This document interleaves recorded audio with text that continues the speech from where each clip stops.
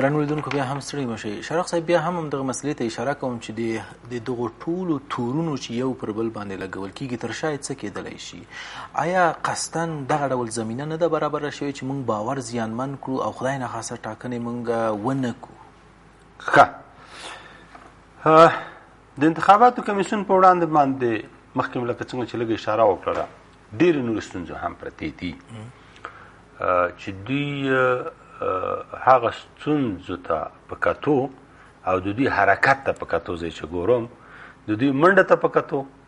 او هغه منزل چې دوی په مخ په وړاندې باندې پروت دی زه باور نیم چې دوی به خپل هدف ته ورسېږي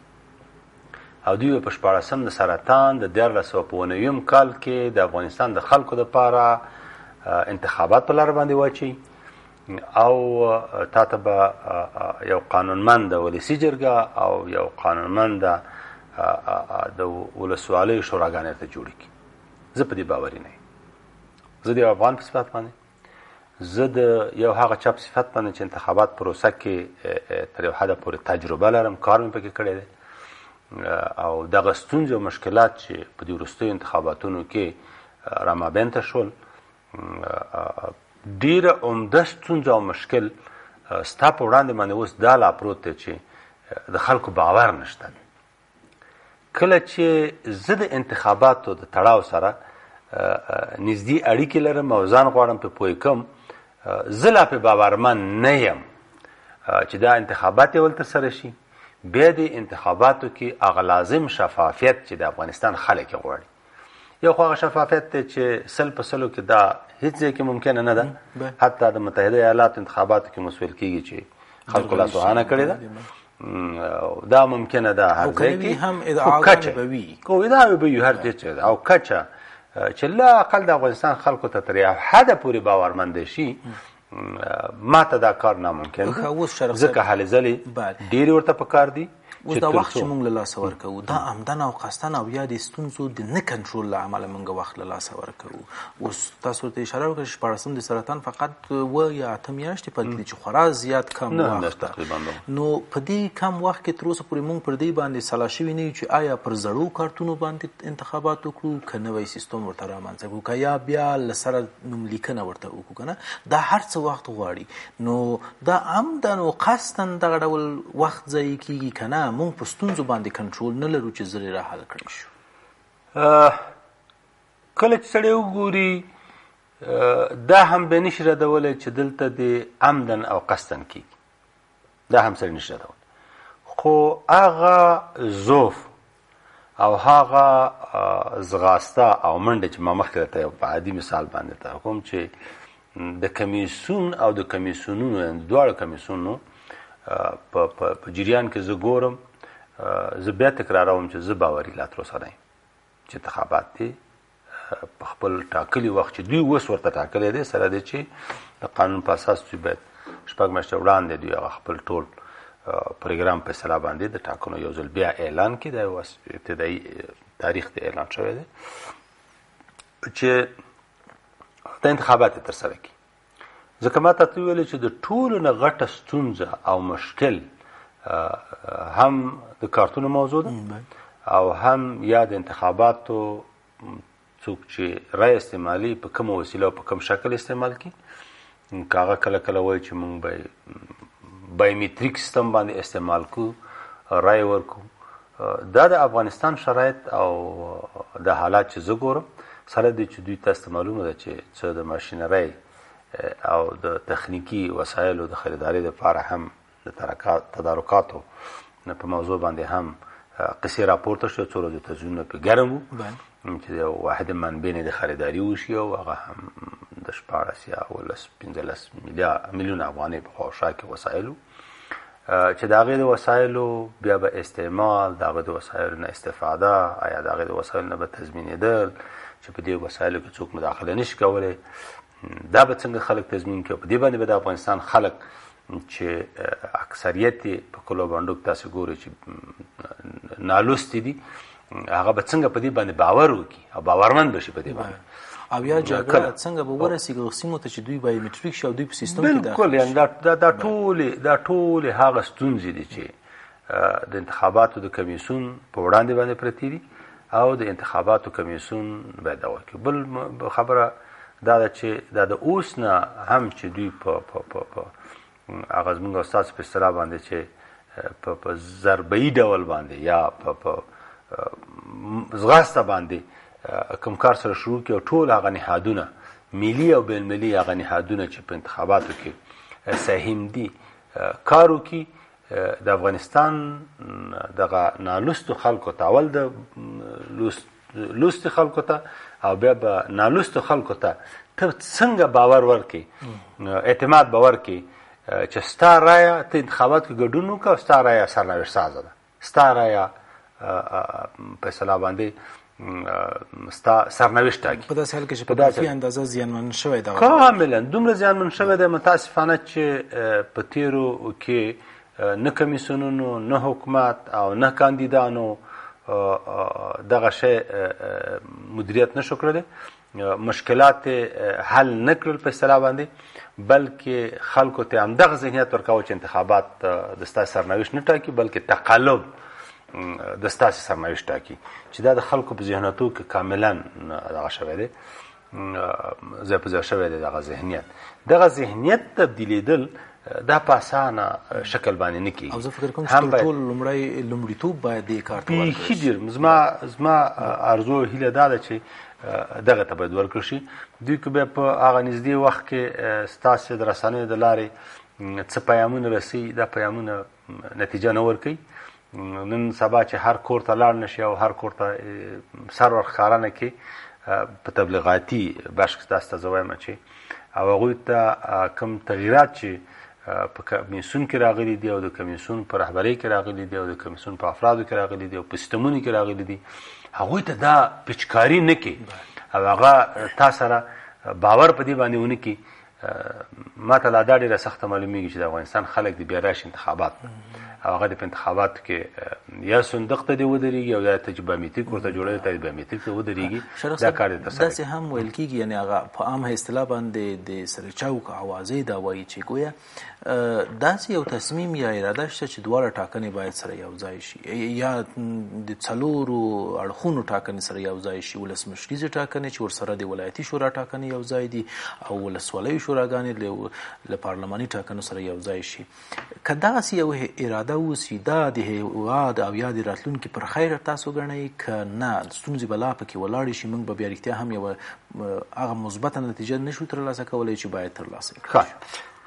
اول خو زه باید په تاسف سره ووایم چې موږ په تیرو کې د قانون په جوړونه کې زما د نظر او کله چې دا تجربه شول او د افغانستان غوندې یو هېواد چې هغه ټول هر څه په نړیواله مرسته باندې ولاړ دي دغه انتخابات په اقتصادي لحاظ باندې د دوی لپاره زهر قاتل دي. هغه په دې معنا باندې په داسې یو ضعیف اقتصاد او لاس اوږدو په دې حالت کې هغه په دې معنا باندې چې منګه په اساسي قانون کې ټول ارګانونه انتخابي کړي دي او دا یو ډېر ښه کار دی دیموکراسي تمثیل لپاره خو د دې لپاره بیا کوم شرایط چې وضع کړي دي دا شرایط به زما د نظره درست نه دي چې اوس کله تطبیقوو. هغه په دې معنا چې تاسو وګورئ موږ حتی د قهري شورا هم باید ولرو په اساسي قانون کې ولسوالۍ شورا ده ولایتي شوراګانې دي پارلمان دواړه اتاقونه تقریبا مطلق اکثریت دی ځکه په انتخابي دي ځکه صرف یو ثلث د دولت د خوا نه د مشرانو د جرګې انتصابي راځي او د ولسمشرۍ ټاکنې دي بیا د ښاروالیانو په سطحه باندې ښاروالۍ ټاکنې دي ښاروالۍ د نواحي ټاکنې دي ښاروالۍ د مجالس ټاکنې دي. دغه سیستم او دا چې تاسو وګورئ دغه دومره ټاکنې که تاسو تقسیم کوي په دې معنا چې موږ باید هر کال دوه درې ټاکنې ولرو هر کال او دا د افغانستان په اقتصاد نو بدون د شکه بیرون خبرې شته خلک تبصرې کوي دینه انکار نشي کېدلی او ما چې مخکې تاسو ته کومه تبصره ورته وکړله چې باورمند نه یم زه فکر کوم چې زه هم د هغه چا د جملو نه یم چې دا ټاکنې به ما ته راتلونکي کال کې په خپل وخت باندې ونه ترسره نه شي. کله چې راتلونکي کال کې دوی ټاکنې ترسره نه کړي بیا خو 93 کې موږ د ولسمشرۍ ټاکنو ته ځو د قانون په اساس باندې دوی وخت پوره کېږي بیا خو بدون د شک لاړو تقریبا د پارلماني ټاکنو او ولسمشري ټاکنو ترمنځ څه کم یو کال یا یو کال که نه دا نو بیا رښتیا هم ستونزمن دی چې موږ د ولسمشري ټاکنو لپاره آمادګي ونیسو بیا به هغې دپاره آمادګي نیسي دا جنجال به درانه خلاص کړي هغې ته به آمادګي نیسي آمادګي به څه خیر ورته نیسي یعنې دا یو څه دغه لري سره چې دغه ضعیفه حرکت ضعیفه تصمیمونه او چې دوی په دې وخت کې دا ټاکنې ترسره نشي کړلی او نه به یې کړي ترسره کله چې ترسره نه کړلې بیا به په اتومات ډول باندې د ولسمشرۍ ټاکنو ته انتظار وکړو چې د هغې سره دا ترسره شي نو که د هغې سره ترسره کېدلې به د هغې سره نو ټولې ټاکنې ستا خبره د ولایتي شورا وخت هم ورسره پوره کېږي بیا به د 4 وړو ارګانونو دپاره بیا نو هغه ظرفیت موږ لرو چې رښتیا هم دا د مدیریت کړی شو که وغواړو ډېر کارونه کولی شو چې وغواړو او چې ونه غواړو ډېر کارونه نشو کولی زه وایم چې ما لکه مخکې چا خبره څرګنده کوله چې موږ د انتخاباتي کمیسیونونو په جریان کې موږ هغه کسان چې په انتخاباتو کې تجربه درلودله هغه چې تا ورته رانه وصل په دې معنا چې ته څه خبرې شته دي یعنې په هغه هم اصطلاح په وړو کې شګه شته نو اوس خو دا ټول هم د افغانستان شوي له اوله ګوره څه شته او بیا په عین حال کې که تاسې ورشئ بیا انتخابات ته که وکولی شي چې په هغه وخت کې 4 انتخابات سره وکړي دا به ډېر ستونزمن کار غوندې نه دی ځکه یو سړی یو ځلې مرکز رایدهي ته راځي مختلف صندوقونه په اصطلاح باندې ښودل شوي دي مختلف رای ورته ورکوي لکه اوس چې لکه تېرو کې چې موږ ته تجربه ده هم د ولایتي شورا دا خو به ستونزمن نه وي یعنې یو ځلې به دغه مسله حل شي بودیجه به هم یو ځلې مصرف شي ولې هغه ناندرۍ چې د ټاکنو وروسته رامنځته کېدی شي بیا د هغه کنټرول موږ له لرې شو ګورئ د ولسي جرګې په ټاکنو کې عملا وروسته له دې څخه چې نتایج اعلان شو موږ 2-3 میاشتې د ځانګړو یو کال د ځانګړو محاکمو د ځانګړو کمیسیونونو شاهدان وو ولسمشریزې ټاکنې همدغه ډول در واخله آیا د دغه د بحران خدای نخواسته چې رامنځته شي د مدیریت توان بیا لرو ښه زه ته وایم که چېرته وغواړو دا به موږ شو کولی بلې دا هم کولی شو او که چېرته ونه غواړو لکه تېر کې چې تا ورته اشاره وکړه زه غواړم بیا به ځل اشاره ورته وکړم چې دا څوک ځان کاندیدي د انتخاباتو د کمیسیونونو تر څنګ دوی هم باید په دې باندې پوه شي ټول موږ نه کامیابېږو یعنې اخلاقا دوی هم باید یو محاسبه د ځان سره وکړي د تېرې ولسي ټاکنې موږ تاسو ویلي 2,500 کسانو زه په ټاکنو کې وم 2,500 کسانو ثبت نام کړی و یعنې رایدهي ته لاړل د 2,500 کسانو نه خو ته قانون ته اجازه درکړې چې 250-249 کسان به ته راوړي انتخابات نو پاتې کېږي څومره پاتې کېږي 2,200 چې پاتې کېږي هغه 90% کېږي ستا پارلمان ته ولسي جرګې ته 10% دی راغلی دغه 90% خلکو ټولو چغې وهلې چې درغلي شوې دغه قصه ده که نه چوپان هم چغې وایي چې بلیور راغی یا کور والا هم وایي چې غل راغی او غل هم وایي چې غل راغی داسې کسان ګوري په دغه کابل کې زما تعلیم یافته کسان دغسې وو ما ورسره الله بحث وکړ ورځ یو تلویزیون کې یو څوک ران ډېر زیات خفه شو نه غواړم چې دلته نوم واخلم ما ورته ویلم ستا خو ماته معلوم دی 6 نوي رایې دې درلودلې ستا خو یوه رایه هم چا باطله کړې نه ده ستا یو محل کې چې ستا رایې هغه باطل شي نو ته په دې سرکو وایې د سرکو کې چې مظاهرو ته وروتل همدا 18 کسانه وو او مخکې به همدې ولا روان مخکې باندې روان علی به چې تقلب شو تقلب ورته خو تقلب چې شوی دی په تیره دوره کې راغلی او خلکو ورته رایه درکړې وه تا تیره دوره کې دغسې کارونه وکړو چې دا لوستی سړی و او دلته پخوا کې لوستو کسان اوله دوره کې وو په ولسي جرګه کې تا لوستو کسان تا ته رایه درکړې وه دا ورته هغه لوستو کسان تا ته رایه نه کړه دغه بحران څنګه بیا مدیریت شي کولی شي ګوره دا مدیریت معنا دا چې که بیا هغسې زمینه ورته ته برابروي هغې وخت کې متاسفانه چې حکومت د دوی په وړاندې باندې کلک دریځ ونیو یعنې هېڅ نه ما ته څومره معلوم دی دغه خلکو هېڅ نه ستونزه نه جوړه کړه نه جوړولی شوله هېڅ نه شی نشو جوړولی اما حکومت د دې په خاطر باندې چې په ولسي جرګه کې لاسوهنه وکړي د وخت حکومت لاړل په غیر قانوني ډول باندې ګورې ورغله محاکمه ورته جوړه کړله محکمه ورته جوړه کړه 15 کسان یې ته لرې کړل 15 یې ته لرې کړل محکمې په آخر کې د خپلې محکمې چې جوړه کړې وه د هغې محکمې حکم یې ونه مانه بیا یې د کمیسیون مشر معنوي صاحب په مرګ راونیو ورته ویل چې لاس خو بدل که بیا هغه محاله سو جنون سو هغه ټول محاله جنون بیا معنوي صاحب راواخیسته 10 کسان ورته بدل کړ یو کال وروسته د پارلمان نه بیچارهګان وکړل او نور کسان راوستل هغه ته پوهېږي څوک راوستي هغه کسان راوستل چې هغه زورواکي په منطقو کې اوس نومونه به اخیستل په کار نه خو تاسو هغه 10 ورته ورشو د 10 ور زورواکي یو هم پکې نه زورواکي نه نازورواکي راغلي په انتخابات ته بیا هم سیاسي معامله بالکل سیاسي معامله غیر زورواکي بیچارهګان وکړل چې زور نه درلوده یعنی واقعا هغه د خلکو پر رایت ډیر حد پورې راغلی هغه 10 کسان ته وکړل چې زور نه درلوده بس لاس ټول زورواکي ورته وکړي که تاسو هغه لاس ورځ نمو ته ورشئ نمونه تاسو وګورئ هغه ټول زورواکي یو بل اوازه شته هغه دا ده چې گویا حکومت په دې هڅه کې ده چې پارلماني ټاکنې چې هر رقم وسی باید تر سره شي ګوډې ماټې ټاکنې باید وي ترڅو یو په نامه یو ولسي جرګه موږ ولرو ترڅو دوی د راتلونکو ولسمشري ټاکنو لپاره څه زمینه نشي برابر او دا ولسي جرګې نه یو ډول دوی مشروعیت ترلاسه کړي چې هو وضعیت خراب ده ټاکنې نه تر سره کیږي دا حکومت دی وي آیا دا هم شونې ده نه که تاسو د ولسي جرګې په قانونیت او عدم قانونیت باندې راځي خو بدون د شک د ولسي جرګې اوس هم د 3 کاله چې کار کوي هیڅ د قانون سره برابر نه هیڅ په ډېر صراحت باندې واضح باندې سره وایي وخت پوره شوی دی چا ورته ویلي دي چې بس ادامه ورته ورکړي دوی ادامه ورکړي خوشاله دي ورته زه داسې فکر نه کوم که چېرته غواړي چې حکومت وایي چې ټاکنې نه کېږي نو بیا ښه ده چې دا ولسي جرګه دی هم همداسې په اصطلاح باندې سرپرستان 3 کاله ادامه ورکړی چې حکومت څومره غواړي هغومره نور دې ادامه ورته ورکړي او بیا که خپلواک دي هم هغوی دې ورسره ادامه ورته ورکوي ټول ادامه ورته ورکوي دا حکومت روان دی خو دوی د دیموکراسۍ د تمثیل لپاره څه باید یو څه وکړي تر څو هغه نړیوال اعتبار زیانمن نه شي ښه یو شی خو دی که نه هغه ډېره مهمه خبر نه ده هغه هم ډېره مهمه نړیوال ته نه تا ته ده که نړیوال ته مهمه وه تا ته به د ولسي جرګې انتخابات په خپل وخت او په زمان شوي وو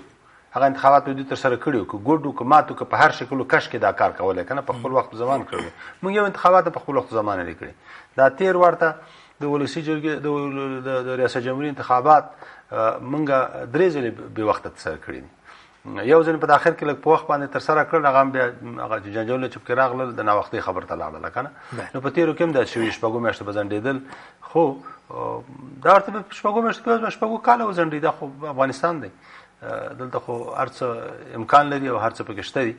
خو یوه خبره ده که چېرته دولت دا کار وکړي او د انتخاباتو کمیسیون دا کار وکړي چې دا کم تاریخي چې ورکړی دی دوی ټاکنې که ماتې کې ګوډي لږ اوس هم لا سرعت ورکړي د خپل کار ته ماتې ګوډي ټاکنې وکړي د نه ټاکنو نه ټاکنې کېږي یعنې د نه ټاکنو نه ټاکنې کېږي خلکو باورمندي هم کېدی شي د ولسمشرۍ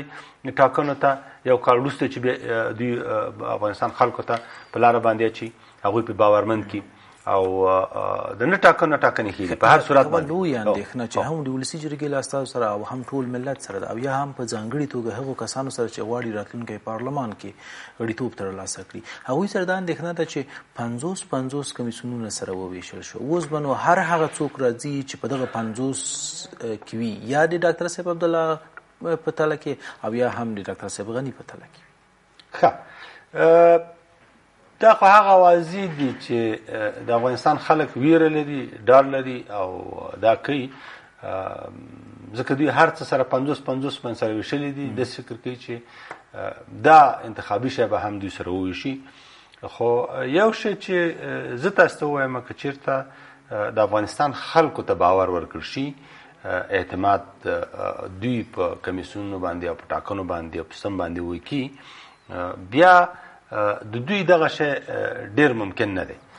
شرف صاحب تاسو په اول کې واضح کړ چې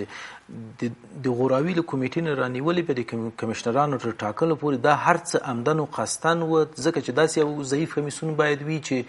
د دوی غوښتنې عملي شي باید که نه نو دا هر څه خو بیا چا باندې آګاهي ورکوي ما ګوره خلکو ته ویلې که نه که چېرته خلکو ته آګاهي ورکړل شي د قانون په اساس کمیسیون نه کمیسیونه ګوره کمیسیون خوښه راغلي ما تاسو ته مخکې ویلې هر څوک د یو چا په خوښه باندې راځي دې کې شک نشته دی صحیح ده اما بیا چې کله سړي ته قانون صلاحیت ورته ورکړي دا اوس ستا په خوښه دی مثل راغلی یم که نه یم راغلی تا دعوت کړی سمه ده زه خو په زور زیاتي باندې نه یم راغلی اما اوس زما خوښه ده چې زه ولس ته زه څه وایم ته خو په باندې زور زیاتی نه شي کولی که نه او که ته ماته چې زما د زړه خبرې وکړه او یا د تلویزیون د رهبرۍ په زړه او طبیعت باندې څه چې غواړي د ولس ته ووایه نو زه که کوم دا خو به زما بېغیرتي ده دا خو به زما بېایماني ده چې زه به د ستا دغه یو ګیلاس شیرچې ورته راغلی یم او د ستا د زړه خبرې دلته کوم دلته خو بیا هغه خبرې زه کوم چې هغه زما خبرې که د ستا د پالیسۍ پر ضد دي که د ستا د پالیسۍ د ډیموکراسۍ دا ګوره تکراروم کمیسیون د انتخاباتو تقنی فرمان قانون ته صلاحیت ورکړی دی چې دغه ستا صلاحیتونه دي دا چې نه به اصطلاح استفاده کوي د دې نه دا ضعف د مدیریت دی. دقیقا شرف صاحب د ولسي جرګې هغه ادعا ته چې ګویا د دغو کمشنرانو سپینې استعفاګانې د ولسمشر د میز په سر پراته دي بیا دغه هر ښه مدیریت هم له دوی څخه اخیستلی شي د ښه مدیریت جرأت هم له دوی نه اخیستلی شي. نو زه به تاسو بیا یوه خبره ته وکړم چې اول به دوی دا کار نه وی کړی. هر هغه څوک که ضمیر لري وجدان لري انساني دغه کار باید مخکې د مخکې ونکړي. دا یو. بله مهمه خبر دا ده چې که زه دې ته ناست یم چې کته کمیسیون غړیتوب لرم او یو څه غټ معاش دی یو کال نیم د کال دپاره امتیاز واخلم او نور آینده بګراوند مې په هېواد کې څه خیل کېږي د خلکو په وړاندې مې څه خیل کېږي زه د یو افغان په صفت باندې که په هر موقع په هر ځای کې د حکمتیار یو ډېره پخوانۍ خبره چې په چهاراسیا کې کړې وه دا چوکۍ به په لغته باندې ووهي او لاړ به شي په خپل کور کې به سړی کېږي. زه یم ته په آینده دغه د کمیسیونو زما بیا هم هیله دا ده د کمیسیونو غړي اکثریت نه چې مطلق ځوانان دي د ډېر عمر لرونکي نه دي. آیا دوی هم دغه یو دوه کلو ته راغلي دي چې دا یو دوه کال انتخابات وکړي او یو څو روپۍ معاشونه واخلي او په جیب کې واچي بیا لاړ شي؟ خو د اکثر کاروبار هم یو څه درلودو داسې خلک هم نو دوی که راغلي چې دلته یو شاته خپل شاته یو څه پرېږدي د ولس حمایت د ځان سره ولري نو بیا په کار دی چې هغه قانون چې کوم صلاحیتونه ورکړي د هغه صلاحیتونه استفاده وکړي. دوی نه باید اول د امضاګانې نه وي اخیستل شوی لکه څنګه چې ادعا پې کېږي. زه پې باورمند نه یم خو ردولی هم نه شم ځکه هغوی ادعا کوي او د ادعا په وخت کې راشي ثابت دي کې یو بل سره دا خبر او حکومت هم په دې باندې چپه خوله ناست وي چې دا کار مو نه دی کړی خو راشئ کښېنئ دې ته جواب ووایي او هغه څوک چې دا ادعا کوي ناحقه در باندې هغه راکش کړي ځکه ناحقه ادعا او اتهام واردول زما په قوانینو کې جرم دی. دا څوک د ادعا کوي په دې باندې دا زه ولې جرأت نشم کولی چې زه په چا باندې د هغه څه چې اسناد و مدارک په لاس کې ونه لرم ادعا کوم څه شته یعنې څه شته یا او په عین حال کې بیا نو زه وایم چې هر څه شوي دي په رفاقتونو راغلي په وایستو راغلي په ملګرتوب راغلي په خپل شخصیت اهلیت او په خپل ظرفیت راغلي دي دا هم پکې نه یلو په خپل ظرفیت راغلي دي. اوس چې د افغانستان دغه د انتخاباتو قانون ته ژمن شي او د ټولو نه مخکې د ګوره دوی خو هم افغانان دي او مسلمانان دي کلک لاس یې ایښی دی په قرآن باندې. موږ خو داسې افغانان لرو چې په ژبه باندې یو څه وویل شو چې بیا د خپل ژبې نه نه اوړي اما دا چې په قرآن باندې لاس کېږي چې ما دې دا قرآن ټکی په ټکی باندې برباد کړي که زه د دې قانون خلاف څه کار ترسره کړم او یا د قانون نه د ګټه پورته نه کړم نو بیا دې هغې ته خو ژمن شي. نو دوی آینده عقباته فکر کوي چې کوم حساب کتاب د دې شاته مونږ سره شته دی نو بیا خو د هغې ته ژمن شي د هغې نه خو د بېلګوي راوکړي. یعنې زموږ هر هغه څه دوی په مخ باندې پراته دي چې دوی باید انتخابات تر ډېر حده پورې د افغانستان خلکو ته په خپل ټاکلي وخت وکړي او کوشش وکړي چې انتخاباتو کې خلک ګډون وکړي خلکو ته باور ورکړ شي او انتخابات تر ډېر حده پورې شفاف وسي. شرف صاحب یعنې په بله معنا که دولت کې حکومت کې د ټاکنو د ترسره کېدو اراده نه وي ولې د کمیسیون غړي کولی شي دغه اراده ښه تمثیل کړي. احیانا که دغه استعفاګانې هم اخیستل شوي اوسي د فشار د راوستلو له امله نو دا به اخلاقي جرأت وي چې کمیشنر راپورته شي چې هو له ما یې سپینه استعفا اخیستې خو سر له نن نه یا د ما په دې کمیسیون کې پرېږدي او یا د هم صلاحیتونه ما ته راکړي چې ترسره یې کړم. دا به نه خپل وجدان ته شرمېدلی اوسي او نه به راتلونکي افغانانو په خیانت. زه وایم ګوره که داسې افغانان پیدا شي او په خاص ډول په کمیسیون انتخاباتو کې دا غړي را پیدا شي او په جرأت سره د افغانستان خلکو ته هغه څه چې په دوی باندې خدای نخواسته اتهام واردېږي په دوی کې موجود یي یا نه او راشي او دوی ورته وایي چې موږ باندې د احمد او محمود نه په اصطلاح باندې فشار و زه دې هر تاسو پوهېږئ چې افغانستان خلک به په ټول عمر کې دا خلک په غېږ کې ونیسي. زه به تاسو ته ګورئ یو لنډ مثال کوم. رحیم وردګ زموږ د دفاع وزیر ډېره موده یو تعداد وزیرانو نه د ولسي جرګې د سلب اعتماد رایه واخیستل او د دلې هم واخیستل. سره د چې ما د په کارونو باندې ډېرې زیاتې نیوکې درلودلې. یو ځل بیا هم دا اوس ستاسو په میز هم مننه کوم او په هغه وخت کې مو ته وکړله. ولسمشر کرزي ورته ویلې چې ورشه وزارت دفاع ته ادامه ورکړه خپلې دندې ته دې د سرپرستۍ په ډول باندې ډېر وته چې کرزی صاحب دا مې په کار نه ده. ولس مانه د اعتماد رایه واخیستله د قانون په اساس زه د ادامه نشم ورکولی نه غواړم چې ادامه ورکړم. زه فکر کوم چې د هماغه یوه وینا په تېرو کې چې هر څه نیمګړتیاوې درلودلې زما سره خو یې رفع کړي دي کېدای شي د نورو هېوادوالو سره هم داسې وسي. نو دغسې یو اخلاقي جرأت زموږ هر یوه ته په کار دی. ما خو څوک ادامولی نه شي دقیقا او اعدام هم کې ګوره خلک اعدام ته حاضرېږي اما خپل اولادونو خپل کورنۍ او خپل ولس ته بد تاریخ نه پرېږدي. نو په کار دا دی چې د قانون په اساس باندې د اصولو په اساس باندې صلاحیتونه چېرته درکړل شوي دي هغې نه استفاده وکړه او هر نوع ناقانونه فشارونه که په تا باندې موجود وشي راشه ولس ته په ډېر واقع ډول باندې ووایه. مننه کوم شرف صاحب چې وخت مو ته په همدې هیله چې قانون پلی شي. تر بیا مو په لاس سپارم. ښه او سوکاله اوسئ.